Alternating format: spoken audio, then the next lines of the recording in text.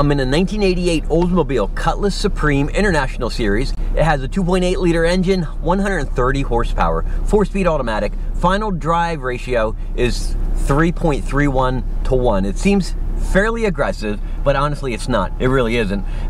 We're going to eke out some 0 to 60 times on this thing, see what it can do. I haven't been able to find any road test magazines to give me some indicator of what it can do in terms of performance. If you have the impression that this thing is fairly gutless, yeah, you're right. It is gutless. However, for the era, for 1988, it's fairly spirited. It truly is. And let's just see what we can do. Now, there's no OBD port on the car. We're going to go old school stopwatch. I'm going to drop it into, we'll drop it into to drive. We'll try that. We'll start with that first. And we're just going to rev up the engine, load up the power, get it to say 2,500, and release. Oh, some wheel spin, baby. Floored.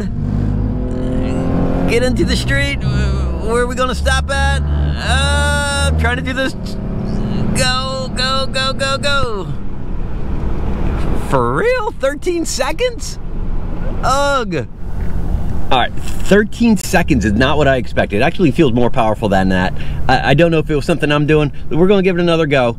It's kind of hard to steer, stopwatch, and watch the speedometer and drive all at the same time. We're going to give it another shot, though. This time, I'm not going to be on the shoulder. I'll start off in the middle of the road, make sure there's no cars behind me, and we're going to give it a go.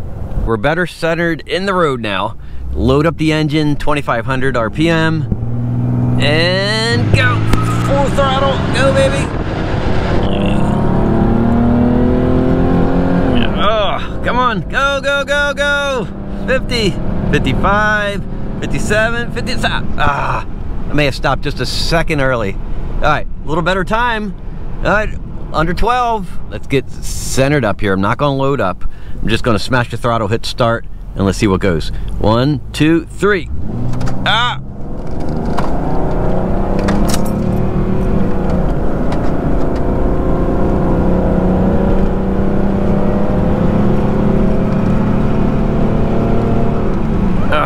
Missed it. So there you have it. I went back and looked at the footage. 12.8 seconds to get to 0 to 60. I think if I was racing a Tesla, I think a Tesla would be doing 160 in that same amount of time. But for the era, I mean, that's what the expectation was. I don't think it was terrible. Actually, I think the car feels more spirited than it really is. But that's a 0 to 60 in a 1988 Oldsmobile Cutlass Supreme International. Thanks for watching. I'll see you on the next video.